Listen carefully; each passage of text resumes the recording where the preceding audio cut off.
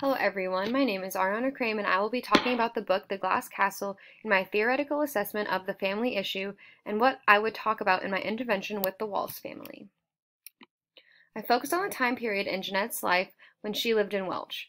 Rex and Rosemary are the parents of Jeanette, Lori, Brian, and Maureen.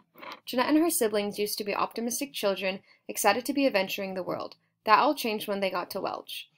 They learned how to take care of themselves and how their parents are not as fun as they used to think they were. Using the conflict theory to analyze the Walsh family, it is safe to say that the Walsh family went through years and years of conflict with one another. A basic assumption that is used to analyze the Walsh family is the nature of humans is that they are self-oriented. It can be assumed that people are self-oriented and focused on their own self-interests. Rex was always focused on drinking or gambling. Rosemary was only focused on herself and her art. They left their children to be living in terrible living conditions with barely any food. Whenever Rex earned money, either from his jobs or gambling, he would spend most of it on booze.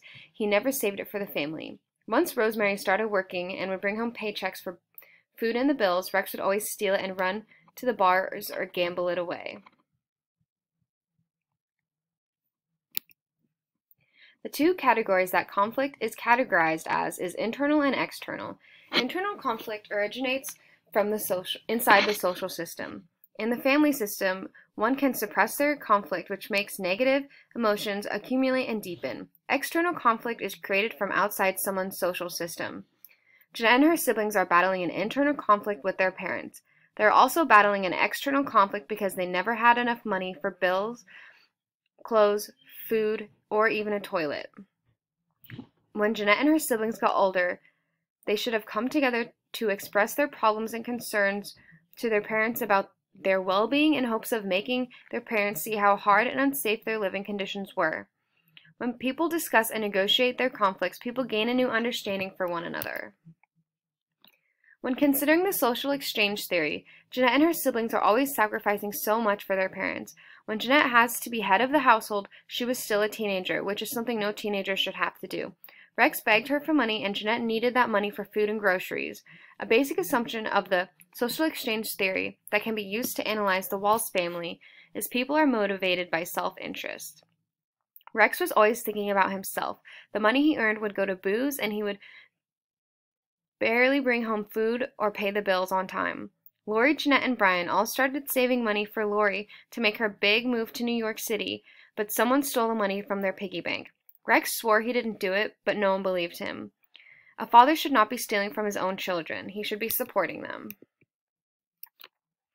For the family systems theory, a circular causality is the idea that there are a number of sources moving in different directions. During a fight, two people keep going in a loop, and that makes it hard for them to figure out why they started fighting in the first place, so the problem never gets resolved.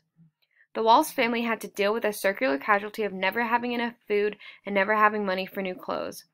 After Rosemary got a job at the Welch School, she made enough for bills, groceries, and even a little extra for some necessities the children needed. By the end of the month, the money had always run out before it should have. Jeanette and her siblings had to get jobs at a young age to buy themselves food or anything else they may need. The Walsh family needs an intervention to help them change their life. Rex and Rosemary should be informed about how positive parenting is a potential protective factor for vulnerable children who have experienced homelessness. Rex and Rosemary need to be informed about how the social exchange theory, in order to make a relationship work, there needs to be an equal amount of rewards as well as cost. Jeanette and her siblings are not being rewarded by having their parents not be there for them. After Brian was molested by Irma, their grandma, Jeanette deduces that Rex was molested as a child, which causes childhood trauma for him that stuck with him that he has not worked through yet. He had a traumatic childhood, and it affected him and it affected how he is as a parent. The trauma needs to be addressed and worked through, as well as all of the Walsh children's trauma. Rex should also be referred to a good rehab program to help him overcome his alcoholism. He should also attend AA meetings to make sure he stays on track.